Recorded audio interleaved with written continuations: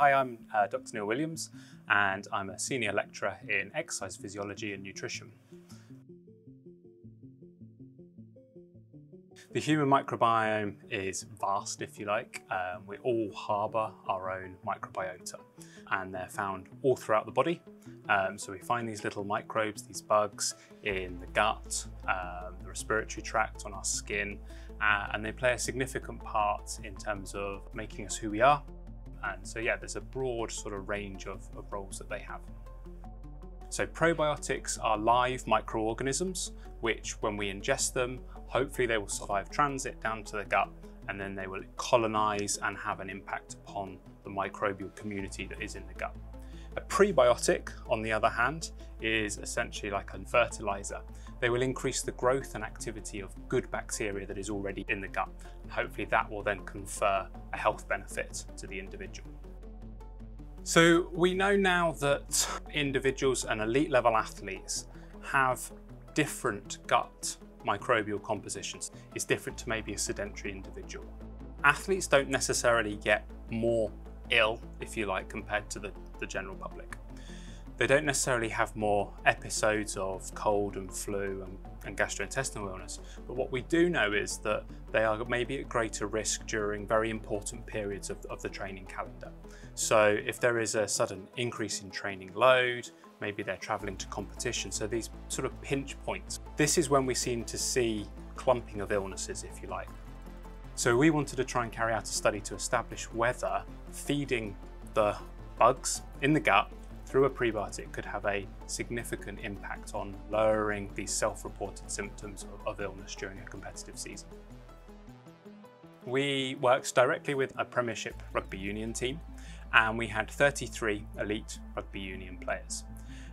We randomised them to one of two groups based on playing position and body size, and for 24 weeks those two groups of players would receive either the prebiotics of the Bimuno GALACTOOLIGOSACCHARIDES product once a day, or a placebo MALTODEXTRIN supplement, and they were blinded, identical in terms of taste and sight, so it was a well-controlled study.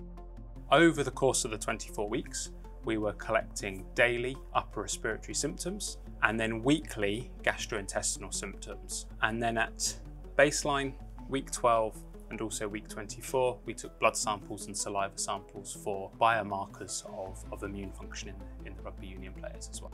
Over those 24 weeks, what we found was that the group of players who had received the prebiotic supplement, if they were reporting a cold or flu-like episode, the duration of that episode was shorter by 2 days compared to the placebo group. And then over the 24 weeks in terms of gastrointestinal symptoms, there were fewer days of symptoms being reported. So the total number of days where an athlete maybe is reporting discomfort in the gut, that was reduced compared to the placebo group. One of the interesting findings from a more sort of mechanistic perspective, I suppose, was that over those 24 weeks, what we found was in the prebiotic group, we had better maintenance or almost a slight increase in the secretion rate of salivary IgA. And this essentially is a biomarker of the first line of defense of the body in terms of its ability to maybe fight exposure to, say, a cold virus or something like that. So that might be one of the reasons why our athletes in the prebiotic group were reporting less cold and flu-like symptoms.